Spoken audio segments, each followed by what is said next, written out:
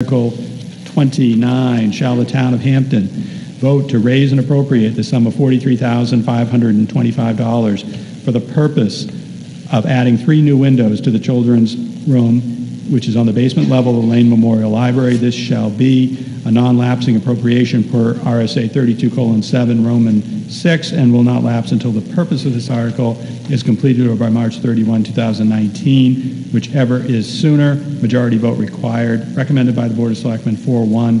Not recommended by the Budget Committee 6-6. The fiscal impact note, the estimated 2017 tax impact on this article is 1.3 cents per $1,000 of valuation. Is there a motion to open discussion on Article 29?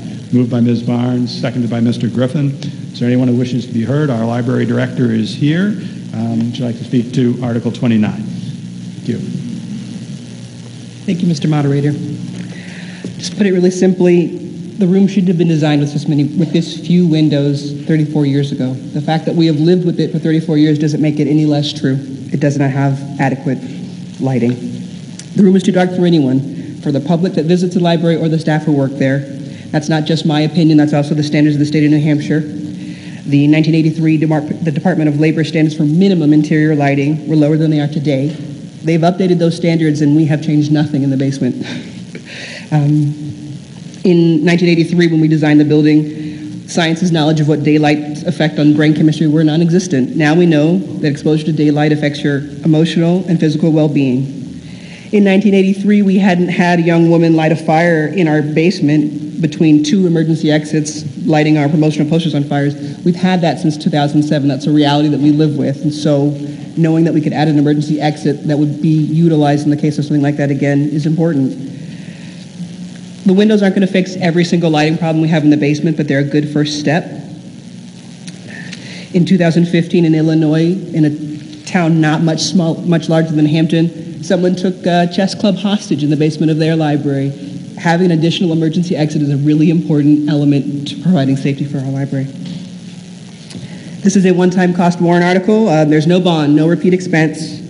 We even expect that our electric bills may be further reduced by adding these windows. I know that there's a lot of money articles coming forward this year. I tried to avoid making a hard decision by holding this article back last year. With that said, this is my responsibility, the library. How that affects Hampton's experience is the only thing that I have to be concerned with. I can't hold back the well-being, the maintenance, the improvement of the library every year, deferring to other needs. The average homeowner in Hampton would pay $4.55 in total to see these windows added, and every user of the library would thank you. We have the support of the Board of Selectmen. We have the support of a majority of the Budget Committee. The chance did not allow us to get that officially recorded, and I'd like you to add your support on March 14th. Thank you. Thank you, Ms. Cooper. Mr. Lassalle. Good afternoon. Keith Lassard, 173 Mill Road. I rise in support of the article to enhance the children's reading room by adding 3 windows that will add natural sunlight.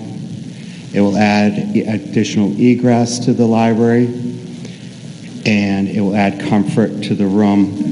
I think it's very important that the children's room be a place that has ample sunlight and adequate egress to get out in case of an emergency. I think it's the right thing to do, and please support the Lane Library for this small amount of money. I know it's money, but it's a small amount of money that will improve that area of the library. Thank you. Remember, people still like to hold books and read them. It's a tactical experience, and I think that we're losing this. And if we don't have our kids reading and having a good time in the library, it doesn't hold good for our future. This isn't going to hold back our whole future, but please support the windows. Thank you. Thank you, Mr. Lassard. Mr. Kravitz.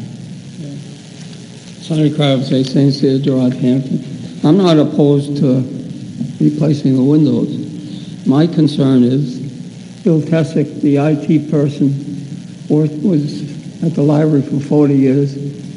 His salary, when you include benefits, was about $80,000 a year. They have a budget of over $860,000. They have investments in Vanguard of 120 some odd thousand. they have plenty of money, they could do it out of their budget. That's my concern. I don't see why they need a warrant article. There's so many unmet needs in the warrants. You know, it just doesn't make sense. They could do it out of their own cash flow. Thank you, Mr. Kravitz. Anyone else wishing to be heard? Mr. Jones?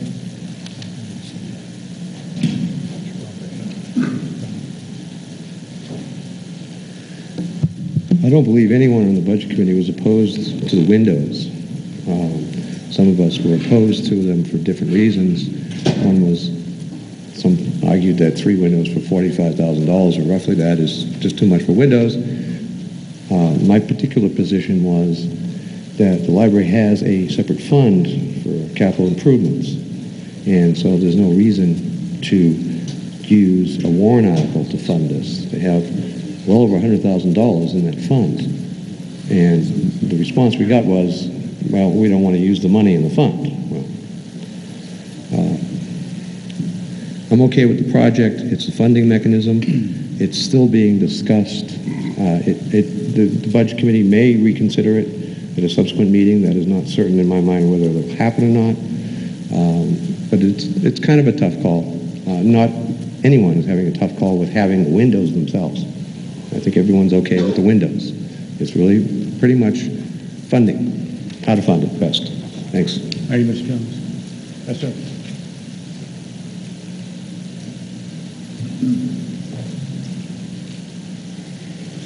Brian Lapham, 27 High Street. Part of the follow-up on Mr. Jones said, they have the money. This is not a town. This is a library. So therefore, the keeping of the 5% just doesn't make sense as far as the windows go. I again agree with Mr. Jones that yes, we had no problem with the windows, but the fact that the money is already there is why we voted the way we did. Thank you. Thank you, Mr. Lapham. Mr. Page.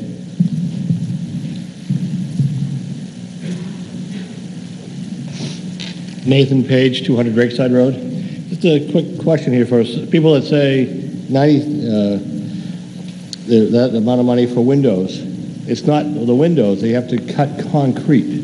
They have to cut a hole in the side of the building. That costs money as well. The amount of money the library trustees have in their trust fund is to maintain the rest of the property, the books, if something were to happen, to do other things. The structure is a town structure. The town should maintain its structures. And so I would be in full support of the library the new construction of windows, cutting them into the building, and be in favor of that. And we should pay for it, the town should pay for it with the town funds. Thank you. Thank you, Mr. Page. Anyone else wishing to be heard? Yes, we do. Yes, sir.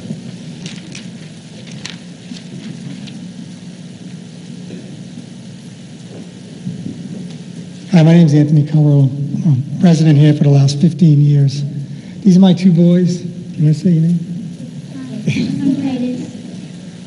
Titus and Aurelius Collo. These guys have been going to the library since they were like, how old? Since we were born. Well, my wife would hang out there when they were born. 2 years old. So probably since they were 2 years old. And the librarians have watched these boys grow up. And we really support this. I feel like I always tell people that the library is like as great as the ocean. Because, living on the coast, we love the sea, right? That's why we're here. We're drawn to it. The library was like a hidden surprise. It's like, oh my God, you got to be kidding me. And we spent a lot of time there. So, right? Yeah. That's all. Thank you. Just for the town clerk, your address in Hampton is? 7 Keene Lane. Thank you. Yep. All right. Thank you very much. Thank you. Ms. Barnes?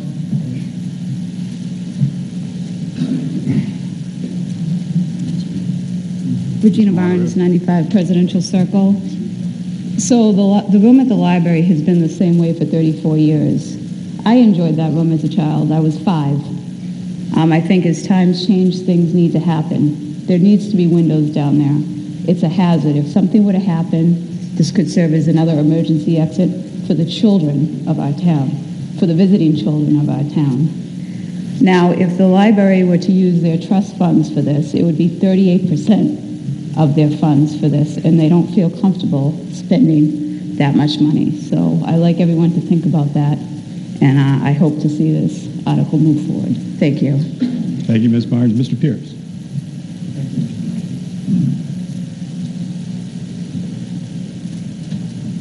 Mike Pierce, 84 Lock Road. After hearing everything about this at the Budget Committee meetings, I come to the conclusion in my own mind we're cutting into a solid concrete wall, which everybody knows if you start chopping it in half in various places, it loses its structural integrity. And it was not explained to me that the floor above the basement would be adequately supported after we did all this. So that's why I voted against it. It didn't look like to me it was a structurally good idea. Now, whether it is or not, I'm not a structural engineer, so I'm not going to argue that point. But it wasn't presented in such a way to convince me it was a safe thing to do to an old building. Like my house, it needs to have some timbers reinforced, and if I don't do it someday, the house might fall in. Well, I don't want to see the library fall in on these wonderful kids down in the basement. So that was my concern for voting against it. Thank you. Thank you, Mr. Pierce. Anyone else wishing to be heard on this article? Mr. Griffin. Yeah. And then the chief. I just wanted to throw out there that I have a stucco building, and I'm replacing a window, and I was really surprised when it approached $10,000. $9,100 was the amount. But the reason why it is so much is they take in consideration the structuralness of the building, and they can do things that keep it safe. But it is expensive these days, and I think that library is something that a lot of people use, and I think an enhancement there is overdue. Thank you, Mr. Griffin. Chief Ayotte. Thank you. Good afternoon. I rise in support of this article as well. During the discussion when this warrant article was being proposed, there was a construction question that went to our fire prevention office, and the design of the windows does mean that there will be better egress. From a safety standpoint, our greatest natural resource resides in that room. It's our children. And to have them have the ability to leave in an expedient manner if there's an emergency, I think that that can't be understood. So please, I support this, and I would ask that you do too. Thank you, Chief Ayotte. Anyone else wishing to be heard? Ms. Hale? I'm speaking as a resident of Hampton on this one, and I just wanted to reiterate three things that I've just heard. One, that these are our kids, these are our children, these are, as the classic song goes, our future. We sit in offices where we hear about repetitive motion and damage, about not the right light, all these other things. Why would it be okay for kids to sit in it if it's not having the right light and natural sunlight? I want to speak to the fact that these are windows being replaced and cutting into a wall.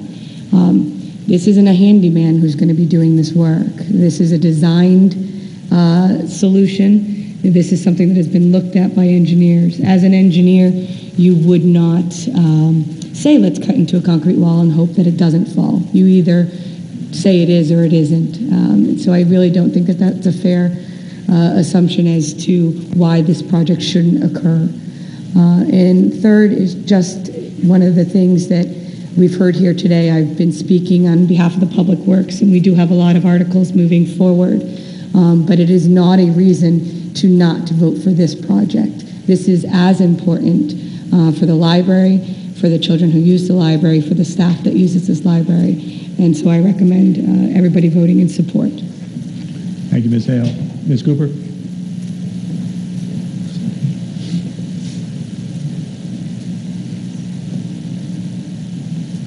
Thank you for letting me speak again.